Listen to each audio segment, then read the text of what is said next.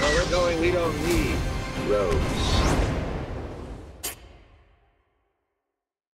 Guys, honestly, this is one of my all-time favorite Black Mirror episodes. So I appreciate you taking the time. Thank you so Yeah, much. love it. I'm going to jump into this, and I know we have to tiptoe around a lot of stuff, but the moment this episode ended, which I think is one of the most shocking Black Mirror endings ever, my first thought was, what happens next? So I am curious, as actors, how often do you guys wonder what happens to your characters? Do they live on in your mind, or does the story stop for you when it stops for us? It depends on what happens to your character maybe in the show. I don't know. Josh, take it away. Well, I mean, I assume that David and Cliff, develop a very loving and trusting relationship after this. But even, I guess, outside of Black Mirror, just as actors in general, how often do you worry or do you think about any of your characters after they stop? I don't. Not really. I mean, unless you're playing a real someone that is real, then it's a different thing. But yeah, I usually when something's done, it's usually for me, it's sort of like you close that chapter and then you get to think about it a year later when it's coming out and reminisce about those that character then. I'm more of a yearning type. Like, I'm always thinking about it. I'm always like, oh God, we could have done so much better because I know he's heading in this direction. Yeah, I feel for my character's bad choices.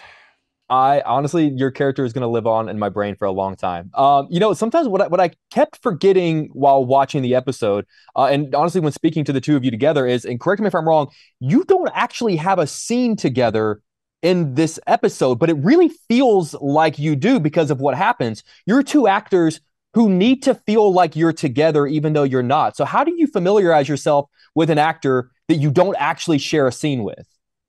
Well, you don't really, because also it's this interesting balance, because obviously we're supposed to be in a lot of scenes together, but also I never physically see him. So I think maybe not really working together benefits you as well, or maybe it benefits me. But it's it's odd. It's an odd thing. I've definitely never had that experience before. Yeah, no, I mean, as far as I'm concerned, I just had to watch it through like gritted teeth because Aaron's impersonation of me was not very nice. He's so charming. Okay, so I'm going to cut you guys loose on this. I think, and this is a bit of a weird question, but I hope you'll roll with me because I think we would all be fascinated with seeing the world from the perspective, the body, the eyes of another person. If you could inhabit the body of the other person in this chat, what would your day look like? Who would you spend your time with? What would you do? Who would you be? What would your day be like if you were me, Kate? Well, I actually think our days wouldn't be that dissimilar because we both have a lot of kids. So, I guess the biggest difference is where we live. I'm in Los Angeles and you're in England. So maybe be fun. Are you on a farm? Yeah. So I would be in heaven because I that's my happy place. Well, you're welcome to come down anytime. I know. I gotta get out there.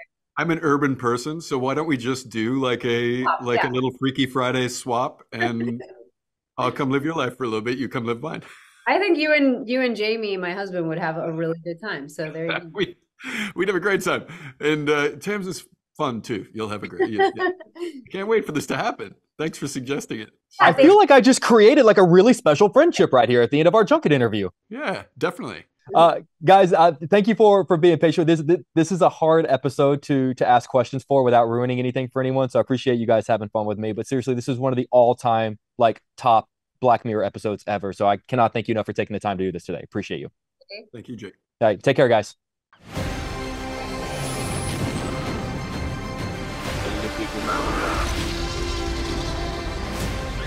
Where we're going, we don't need roads.